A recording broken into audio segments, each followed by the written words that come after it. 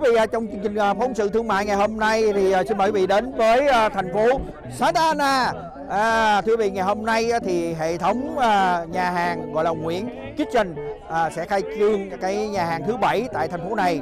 Cái điều đặc biệt mà chúng tôi muốn nói ở đây đó là thưa quý vị, chủ nhân của cái hệ thống những cái nhà hàng Việt Nam này đó là ba bạn trẻ rất trẻ thưa quý vị, đã có những cái cách làm ăn mới, và trong cái hệ thống nhà hàng này thì nghe nói rằng là có những cái món, ngoài những món ăn Việt Nam ra rồi còn có những cái món ăn của những cái cộng đồng dân tộc khác nữa. Và điều đặc biệt hơn nữa là thưa quý vị là các bạn trẻ này còn có cái ước mơ xa hơn, đó là có thể phát triển cái hệ thống này đi xa hơn đến các tiểu bang. Bây giờ thì xin mời quý vị theo dõi chương trình buổi khai trương hệ thống nhà hàng Nguyen Kitchen tại thành phố Santa Ana. Thưa quý vị, rất là hân hạnh cho nhà hàng ngày hôm nay cũng có sự hiện diện đặc biệt của anh Hiếu Nguyễn nữa, từ phòng luật sự của tiểu bang California đến đây, Orange County đến đây, có Billy nữa. Anh nói vài lời chúc mừng cho mấy em trong cái ngày khai trương hôm nay thưa anh. Bữa nay Hiếu mừng quá lại đây celebrate với Nguyen's Kitchen, and I want to congratulate you and your family and many success. And I love Nguyen's Kitchen. I go to the one in Orange. Ở gần hospital á, Hiếu ăn ở đó tại nhà gần đó. Long time fan. Tí nữa em đưa cái plaque cho của office của Hiếu, Orange County Clerk Recorder. Tại vì office của Hiếu filed you fictitious business name, then we go outside with Billy and congratulate and celebrate with all the business owner in the community and everywhere in Orange County. Yeah. Thưa quý vị, trước khi mở một cái nhà hàng là phải liên lạc với lại anh Hiếu để mà có cái business name, phải không? Thưa quý vị, thấy đó là anh Hiếu Nguyễn, chánh luật sự Orange County, cũng có mặt trong ngày hôm nay. We want to make sure we fine-tune the business and have a proven track record and a system to provide to our future franchisees. They've contributed so much more than they realize. We are so grateful to have them by our side. And lastly, to my beautiful wife Phương and our first son Eli. I don't know where she is. Oh, there she is. They're the reason for everything I do. Love you. Thank you all again, and please enjoy the rest of the event, and don't forget your raffle tickets. Thank you. Hi everybody, good morning. My name is Nguyen, and I am a field representative on behalf of Assemblyman Philip Chen. And our office would just like to recognize the, again, the success and congratulate you guys on the grand opening.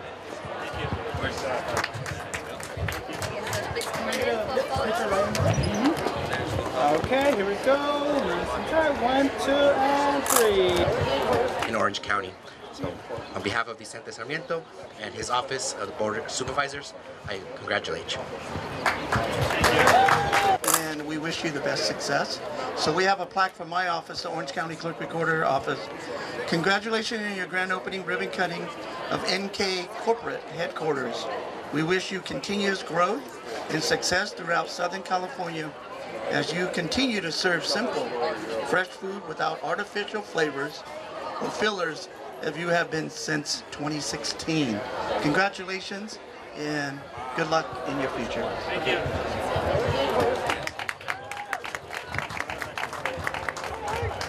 Beautiful.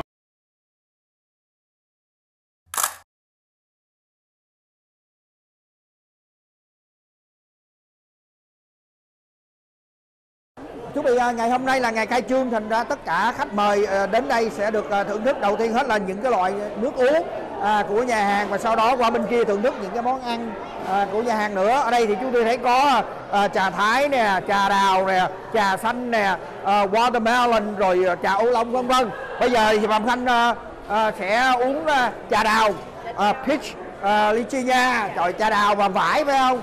Trời ơi, ngon quá. Đây Phạm Thanh uống trà đào và vải ở Nguyen Kitchen. Wow, hấp dẫn. Rồi bây giờ chúng ta sẽ qua bên kia để mà nếm thử những cái đồ ăn của nhà hàng Nguyen Kitchen. Đó là khi mà khách đến đây được đưa một cái tray nhôm như thế này, rồi tha hồ mà họ lựa chọn những cái món ăn mà có sẵn ở đây. What do you have here today? We got garlic noodles with our bulgogi steak for preparing, and we have chicken chicken wings here.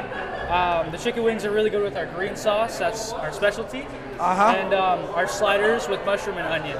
Wow, tuyệt vời quá. Đây có tất cả những loại mì, tỏi, mì xào, bò xào, gà, rồi sandwich kẹp, bò vân vân. Bây giờ mình hãy chắc thử mỗi món một ít ra, ăn thử coi nó ngon như thế nào. Đó, đầu tiên hết. Wow, cái này wings.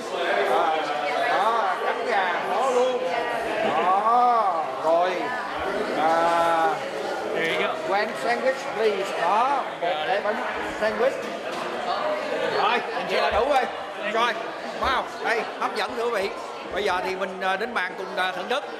Thưa quý vị, đây là cô Brooke, là người phụ trách về nhà bếp của nhà hàng Nguyen Kitchen. Thì cô đem ra một cái món cũng rất là đặc biệt muốn giới thiệu cho chúng ta ngày hôm nay. Brooke, can you tell us about this special dish? Of course. This is actually our most popular item. It's our garlic noodles. Garlic noodle base right under here. And then with the bulgogi steak added, which is one of our most popular proteins. And the jumbo tiger shrimp as well, another one of our most popular proteins. You can get as many proteins as you want. One comes with the dish. We also have our egg rolls here. These are extremely delicious. They're made fresh to order. They're pork egg rolls. You can we have two dipping sauces that we make in-house. One is our house green sauce. This is a little bit spicy. It's a jalapeno-based sauce. Also our house black sauce here. This one is sweet and salty, very tasty. Wow, cô Ruth cho biết thưa quý vị, cái món này đặc biệt ở cái chỗ đó. Bên dưới á, là mì xào tỏi, bò cung cấp protein, rồi có thêm tôm nữa. Egg roll này đó là cô làm nóng, tức là mình order đó thì họ mới làm. Và hai cái loại sauce đặc biệt ăn với lại cái mì xào tỏi, bò, tôm và cũng như là chả giò ở đây đó là làm ở bên trong tiệm luôn. Thì quý vị đến đây có rất là nhiều món để mà quý vị order, nhưng mà đây là một trong những cái món đặc biệt tại nhà hàng Nguyen Kitchen khai trương trong ngày hôm nay tại thành phố Santa Ana. Thank you for it. Thank you.